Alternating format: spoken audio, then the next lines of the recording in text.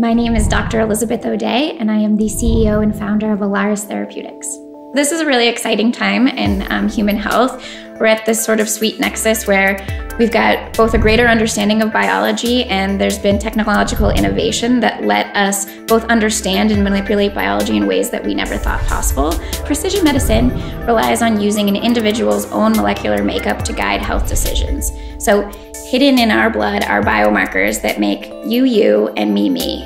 And I say they're hidden, but actually that's probably not true. They're not hidden at all. They're right there, just waiting to be measured. And so biomarkers include DNA and RNA and genetic material, as well as proteins and metabolites. And sort of the patterns and differences between these biomarkers help explain differences between you and I. These biomarkers also provide information that can explain why you're more susceptible to get certain diseases and me others.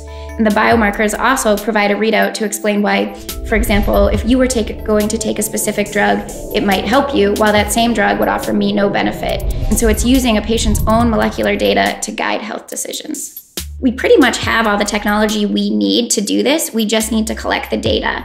So we're not waiting for some super futuristic sort of sensor or some molecule to be developed. We literally just need to collect some blood, maybe some urine or some biofluids from patients, and sort of develop these large data sets, so-called big data, where we take in these samples, we sequence them, we measure their proteomes, we measure their metabolites, we develop these large sort of biomarker data sets that can be then mined by machine learning algorithms to pull out these different signatures that can either identify different diseases or identify susceptibilities to certain diseases, or also identify biomarkers of response to predict reaction to certain therapies.